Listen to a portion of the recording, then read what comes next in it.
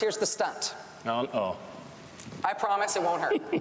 Pick one. I don't know what's in any of the four. There's four here. Pick one. This is like... What this is, these, go ahead. I won't hurt you. I won't hurt you. Johnny Carson and the Swami thing. Right. How should I go like this? There we go. These are not policy questions. They are also not questions that will make you look or feel dumb. And I promise I will do it to the other candidates as well. Ready? Sure. If you had to catch your own food to survive, would you hunt or would you fish? I would fish. High-speed rail coast to coast or a manned mission to Mars?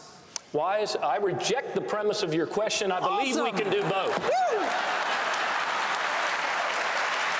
Was there ever a time in your life when you were a smoker? No. Never, ever? Ever. What is, the last one, what is the most impractical item of clothing that you own? I'm so glad this question is for a man. A kilt, and it was given to me.